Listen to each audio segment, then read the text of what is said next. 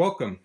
In this video I'm going to talk about a tool that a lot of people probably wouldn't even consider a tool, but I find it to be very important in doing all sorts of things with woodworking or anytime you're working on a workbench. So this is a bench brush. I'll put a link in the description to some bench brushes on Amazon, and if you use that link it helps me out a little bit. It doesn't cost you anything extra. But this is it's a quickie bench brush here. These are kind of common.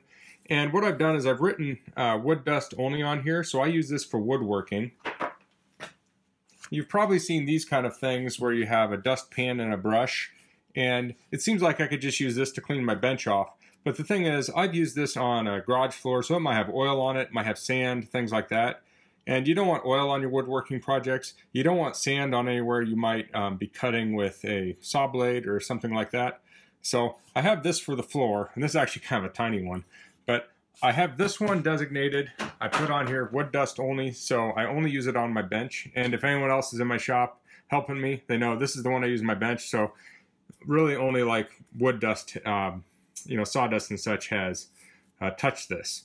So the reason I think this is so important is when you're in the shop, you might be working. Here's an example. Say I'm going to do some pocket hole joinery, and instead of putting like a piece of sawdust here, I have this little twist tie I found. So you're working here and you have your boards here, and you lay them down and you want to clamp these down, and you have a little piece of sawdust under there, and it can mess up your alignment. So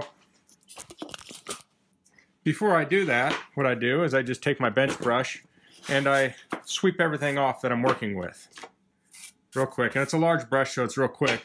That way, I don't have any stray dust or anything messing up my alignment. I mean, it may seem obvious to some people, but it's something I think is overlooked. So now when I press that down, I know these two surfaces are flat to the table and there's nothing in the way. So another place I use one is on my table saw sled. So here I would, set a board up here and cut it. And when you make a sled, it's probably best to put a little bevel under here in case you have any sawdust. It goes in the little beveled area and doesn't stick here, but I don't have that. So I always take my bench brush and clean my board off and put it up there so I don't have, a piece of dust here messing up my alignment. So yeah, I know it probably seems obvious to some people, but this is a handy tool that I always keep around my bench.